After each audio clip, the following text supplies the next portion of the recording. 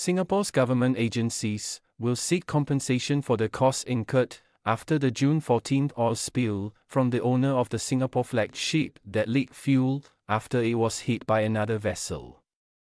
The Maritime and Port Authority of Singapore (MPA) said on June 20 that the shipowner of bunker vessel Marine Honor is liable for the costs incurred and that the ship has insurance coverage to meet this liability.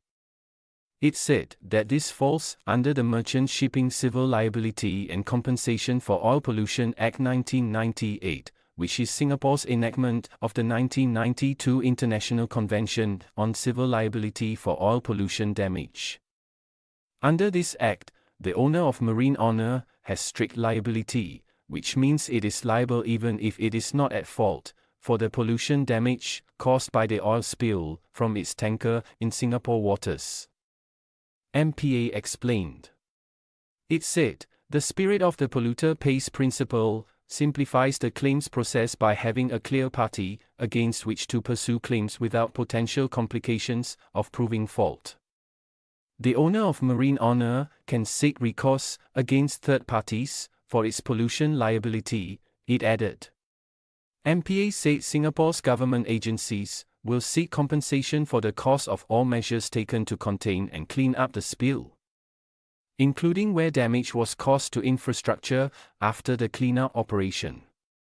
Costs for measures reasonably taken after the spill, resulting economic losses and environmental damage arising from the contamination can be assessed for claims.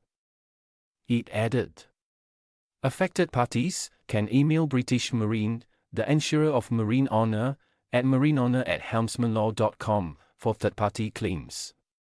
On June 14, Netherlands flag dredging boat, Vox Maxima, hit Marine Honor at the Pasir Panjang terminal, causing 400 tons of fuel to leak into the sea.